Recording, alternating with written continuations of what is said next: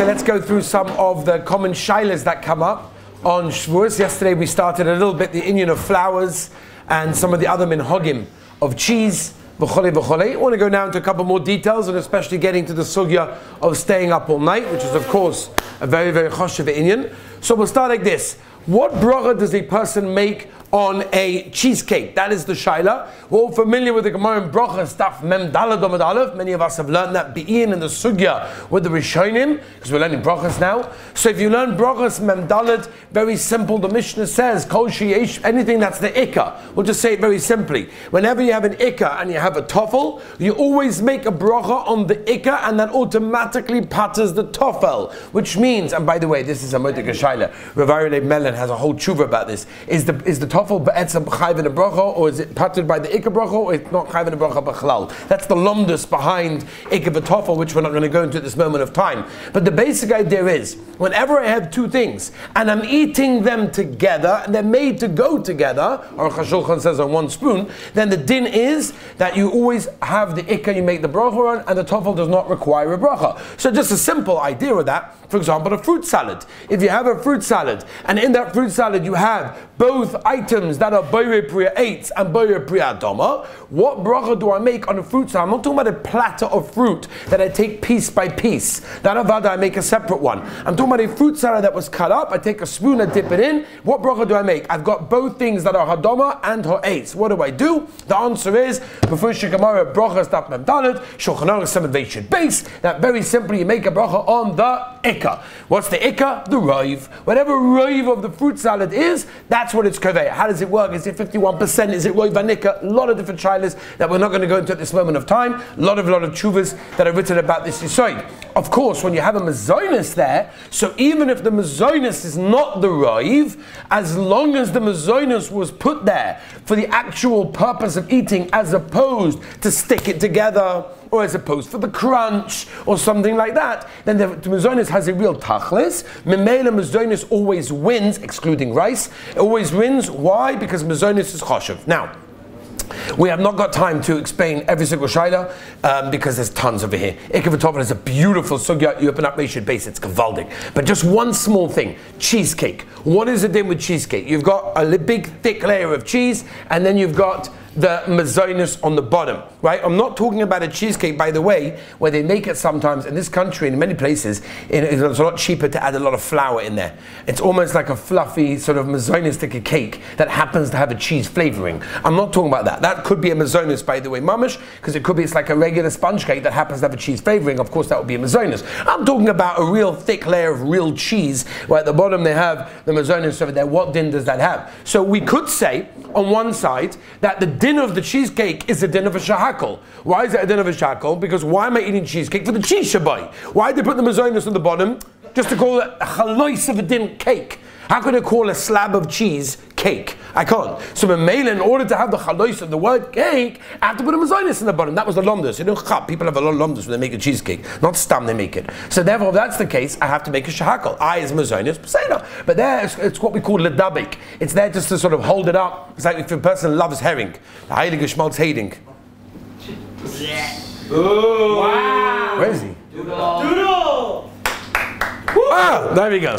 Right, the heilige schmaltz herring, right? So you like the herring, you don't like the cracker. Nobody wants to eat the eikichel. You don't want to eat the cracker. You just push it using it. Instead of, they didn't give me spoons, they give me forks, so I like scoop it up that way. So I wouldn't make a mezonus on the cracker unless I like the cracker. So therefore, the same thing over here. Nobody's eating cheesecake for the mezonus. You're eating it for the cheese. So therefore, pashtus, it should be a shahakol nehiyeh bit baro. However, you could tie in the lomdus is the whole reason of having cheese. We said yesterday is al pi the ramah is aus the shtei lechem is aus the mezonus. If it's aus the mezonus have a chashivas. Maybe I have to make a mezonus on the cheesecake because of that. I think lemaisa what we could do is as follows. I think lemaisa what we could do is it depends how thick it is. If it's a very thick geschmack layer, I would say you pashtus you make a mezonus on the whole thing. No, don't make a shahakol and a mezonus, just the mezonus. Whereas if it's a very thin small layer that has no chashivas be'etzem, then that would be a shahakol. And of course, the English ikka v'tofel goes on and on and on. Very gishmak sugya. Moving on very, very quickly, that as well, something else that we have to learn as well is Psachim daf kuf aleph omid beis. If you learn Psachim daf kuf aleph omid beis, Shulchan Aruch kuf ayin ches, and that is the sugya, of course, of Shinei Mokim. Shinei Mokim is, by the way, a very, very common shaila. I wish we could spend 2 weeks on this right now because it is unbelievably nageya almost every single day of your life. I'll give you a scenario, I'll give you a case where it's nageya, right? No shaykhs to Shevuos, we'll talk about Shevuos in a second, but how it's nageya, right? For example, a guy makes a coffee and he takes the coffee outside the building because he has a phone call. So he made a shahakol inside the coffee room, right? He made a shahakol, and then he goes outside the building, so he has to make a new shahakol. Because there's something called a shinei mokim. Says the Rambam, what's the din of a shinei mokim? It's hesach hadas. A person is masiach das when he changes his location. What is the qualification of a change of location? Good shaila, right? Mepina lepina, mebayis lebayis. There's B'cheder l'cheder, lots of different shilas over here. The Gemara goes through it, Shulchan Aruch goes through it, whatever. Al Kaponim, a very simple idea, just to make an idea, is if you're sitting in the Beis Medrash, you're drinking a can of Coke, you're drinking a cup of coffee, you get a phone call, you go outside, you come back inside, you have to make a new bracha shahakol. And if you don't, the Gemara says you're stealing from Hashem. That's the din. If a person's mishana his mokim, he changes the place, and just for qualifying purposes, out the building would be considered to be a change of place, right? Into the street for sure. And you have people that, forget about the shaila b'chol chidrochim, and forget about oichel b'shuk doim el-kelev, but if a person's eating an ice cream cone on the street, right, and he goes to the ice cream place, right, I'm not talking about in England, where they have they don't even have ice cream stores, but I'm talking about in America where you have ice cream stores with ice cream trucks inside the store, right? You know what I'm talking about, right? Okay, there we're talking. America. It's good? Okay. So what's the din? You have inside the ice cream store and you're enjoying your ice cream. You made a bracha of a shteitzach, the shadow. What bracha did you make? Did you make a mazonis? I don't know. On the cone, I have no idea. But if you made a shakol on the ice cream, then you go outside into the street, or I have to make a new bracha, and if I don't, am I stealing from Hashem? Okay, shadow of a drachim. How's it negate to Shevuos? It's very negate to Shevuos. It's the get. Hesach hadas, when you mishana your mokim, when you have a place, I wish I had time to be Mayach and the sugya. But the Rambam says very simply, when a person is mishana his mokim, there's a little book over there, by the way, that has all the sugya. You can look at all the marmakoimas. I wish, right now we can't. But I compare what the Rambam says, when you mishana your mokim, change your place, there's a hesach hadas. It's a shal by the Nderstanding also, by the way. But I compare when there's a hesach hadas, that's an automatic, you lost your bracha. If you lost your bracha, you have to make a new bracha. Now, what qualifies as that? It's a shayla, number one, in location, and number two, which items.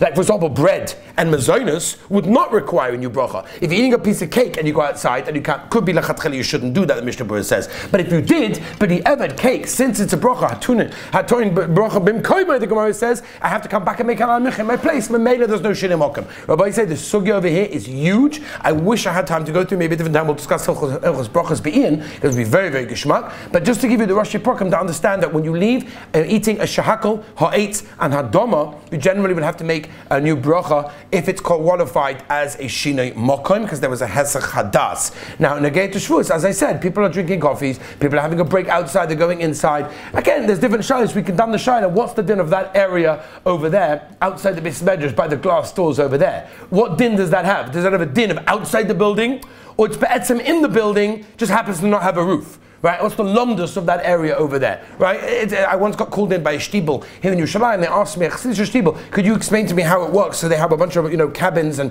coffee shtibelers over there, and it's a whole month of where do you go from one to the other? And if you make a bracha, because for some reason, I don't know why, when people make coffees, they fill it all the way to the top. But you can't move when you make your coffee. I've never understood why. Why can't you go a little bit lower and then you can actually move with your coffee? I don't know, but there's a pshat in it. I don't know what it is. But I'll upon him, then if you have to make a shakal, right? For so you can't drink without making a bracha. Now, you're making a shakal. Once you make a shakal, then you move your places, you're stuck. But basically, the shaylas go on and on and on. One more shayla as well before we get to the sugya of staying up all night, and that is, well, you pay membership. The idea is like this: what happens to your bracha achroina? And by the way, this is such a shayla nageya every day of your lives. But for sure in Shevuos, the olim is staying up all night. You're staying up all night, so you're making a coffee. So you have a coffee, and then 20 minutes later you want to have another coffee. Do you make a bracha v'shana? But I didn't make a bracha achroina. What if I did make a bracha achroina, but it's 10 minutes later? Do I have to make a bracha v'shana?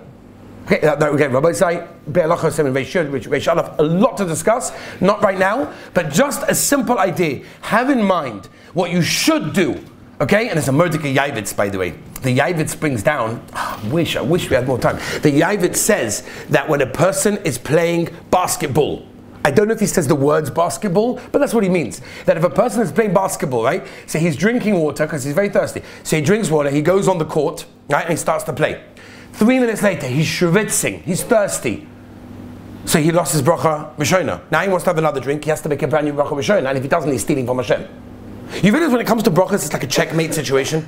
Either you're making a bracha she'en tzricha, I'm saying Hashem's name for nothing, which is Hashem Yirachim, or you're stealing from Hashem if you didn't make a bracha. You're kind of in a checkmate situation. So without going into lumdas, what should I do? What should I do when it comes to Shevuos night? What should I do? You know what the real answer is? The real answer is you drink a cup of Coke, drink the sheh, a nice amount of Aravias, make a bracha achrona, and have kavanah when you made your bracha rishona, it should go up until your bracha achrona. And this way, 10 minutes later, when you want to have another cup of Coke, another cup of coffee, whatever it may be, then you don't have to make a bracha. Then you have to make a bracha in that case, because your original bracha was only chal on the first cup and not on the second cup. How long does that last? Doesn't make a difference. Meaning, if I'm drinking a cup of coffee, right? When I make equal, which is the case of digestion, which we're not going to go into. But if I'm drinking a cup of coffee, I should make the shahakol and say it's only chal on this cup. Drink the sheh, make a bracha achrona, which means the kol ha'amam chayv a bracha when I have my next cup. Are you with me? You have to make a bracha and finish the cup. If you have the sheh, you don't have to finish the cup. And this is in front of you. You should finish the cup, yeah. Then you make a bracha achrona, and then you make the next bracha when you have the next cup of coffee. Otherwise, you have big shaylas, a bracha she'en tzrichas, stealing from Hashem. Rabbi say the shaylas. There you are on Shevuos, Kabbalah Torah, not keeping the Torah. Chas v'sholom. Everybody wants to keep the Torah, right? Okay, Rabbi say I wish I had time, but we're just going to go into just a couple more things. We just had to be makatzer over here. I hope the owner doesn't mind, but just to give a couple of ideas over here. Moish, gavaldig Mogen Avram. This Mogen Avram is gavaldig. This is the makor, or one of the makoros, for staying up all night. People ask, what's the point? I never did it before. It's not my minhag. I don't need to do these things. It's not for me. I don't do these things. Who stays up all night? So let me just give you a couple of ideas. Rabbi say, Moedik Mogen Avram. Top to down. Look up the Mogen Avram. The Mogen Avram brings that the minhag is of others. The makor is Zohar Kodesh, that a person should stay up all night on the night of Shevuos. Right? The Mogen Avram explains Pshat. Klal Yisrael overslept on the morning of Matan Torah. Memela, in order to rectify that avera, everybody knows. Memela, that's why we stay up all night. There's a Moedik Yishuas Yaakov. The Yishuas Yaakov brings another Pshat. He says Torah Shabbat Pez Dafka Balayla, which is why Dafka we learn Torah Shabbat Pez Balayla, whatever it may be. The problem is, why are we staying up all night? Why can't we rectify it by waking up early in the morning? If that's what they were meant to do, why don't we do that, right? Scalding. I'll be the guy most nefesh to go to sleep to make Bechazat Torah for the olam. You ever heard that one before? Yeah, I have. I'll be the guy. I'll be most nefesh. I'll go to sleep. I'll make Bechazat Torah in the morning. You know what? We'll rely on the other yeshiva, which shall not be named at this moment of time, that come to daven here. They'll be the ones to be to the olam Bechazat Torah. You guys are going to be in the base medrash. I'll call upon him. So the Ibn Ezra says Pshat that Avada Klal Yisrael, the Ibn Ezra says Klal Yisrael were meant to actually stay up all night in anticipation, in waiting for Kabbalah Torah. Therefore, that's the reason why we stay up all night. And Reb Chaim Kanievsky's Zatzal says a very simple yesod. It's much easier to stay up all night than it is to wake up in the morning. If you have a flight at 4 in the morning, who's going to sleep for 2 hours to wake up? No, I'm going to stay up the whole night because that's much easier. Reb Chaim Kanievsky is much easier in that case. By the way, there's a Trumas Hadeshen, right? The Leki Yosha brings from his Rebbe the Trumas Hadeshen that was noyeg dafur to go to sleep and wake up, especially early in that case. Now, of course, there's another pshat in the minig. In the makor of the minig is Reb Shlomo Al-Kabetz. Reb Shlomo Al-Kabetz is the author of. Very good, L'chadoidi. So he wrote over here a very interesting letter. Him and the other Talmidim of the Arizal stayed up on both nights of Shevuos. Both nights, I repeat, of Shevuos, and they sat and they learned throughout the night. And they said there was a giloi, there was a voice, there was a baskol that came out. They were a letter gewaldigazach. In fact, I remember in yeshiva a couple of years ago, there was a boy. I don't remember this, the older ones, right? There was a boy that stayed up the second night also, right? If he heard the baskol, didn't hear the baskol, that I don't know. Maybe he was very tired. That could also be. But I'll come upon him. There isn't any to stay up. You see from the Talmidim of the Arizal in that case. Now, Rabbi said the Arizal brings down. If you're looking for scholars, here it is. The Arizal says that if a person is careful, right? The Arizal and Shara Kavon is that if a person stays up the whole night and he's not mevatel Torah for one moment, Zuk the Arizal, it's guaranteed he will live the year without harm. He will not be harmed the entire year. Your life depends on the night of Shevuos. Your night depends on that, right? The Mogen Avram brings down the Arizal. It's a very serious thing. Many years of yeshiva, the Olim asked the older guys, they remember, many boys took upon themselves a tainis dibur, that they do not speak the whole night other than Torah. The Yisod V'Sharish Avodah talks about the idea, straight after Birchas Hamazon, you run to the Beis Medrash, don't bevatel a single moment in that case over there. Let's just say one last thing. It's a choshev night. It's a choshev inyan. Shevuos, of course, is the Yom Hadin for Siyata Deshmaya. Yom Hadin for Torah. There's a famous Rebaruch Mimezbrish where he brings down. He was more scared of Shevuos than he was of Rosh Hashanah. And he said, Rebaruch Mimezbrish said, "What's pshat?" He said, very simple. He says, Rosh Hashanah, B'seidus, you have a bit of a bigger piece of bread, a smaller piece of bread.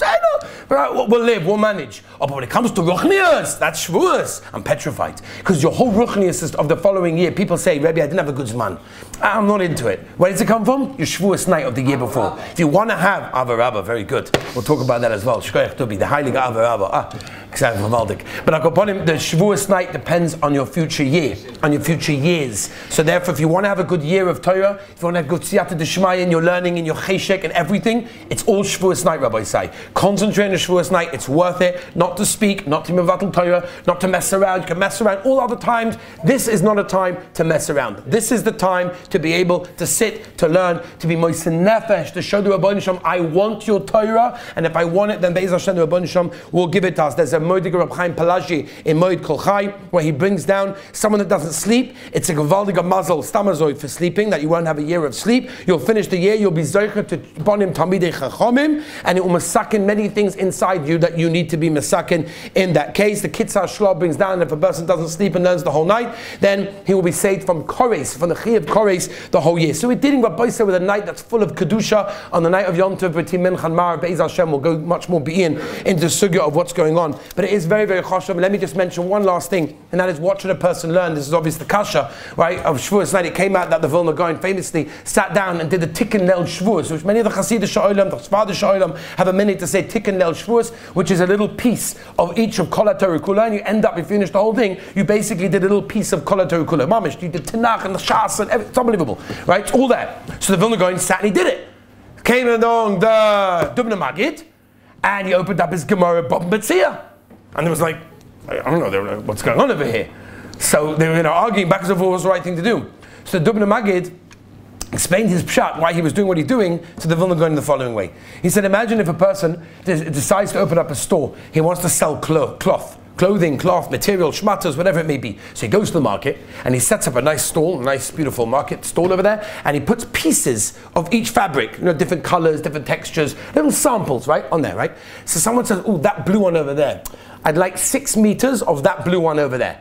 And you're like, oh, I don't have any of it. No, what do you mean? Why are you showing a sample of something that you don't have? You have to have a warehouse with all of the material. In the market, you show what the samples are of what I have in the warehouse. And if you want that color, I'll give it to you. I'll go inside. So the Maggid said, Vilna Gaon, you have Kol HaTorah Kula. So Mamela Shevuos night, you can manage to show the samples of what you have. And you've got it all in the warehouse. Me, said, don't mind it. Oh, I don't have Kol HaTorah Kula. Mamela, I just sit down and learn Bob Metzia. Whatever you learn is Gavaldik. Whatever you do is Gavaldik. The Rabban Shem will help all of us, Be'ez Hashem, will have kavanah to be yotze a beautiful night of Shevuos, and we'll be yotze to all the brachas that Shevuos brings. Have a great day.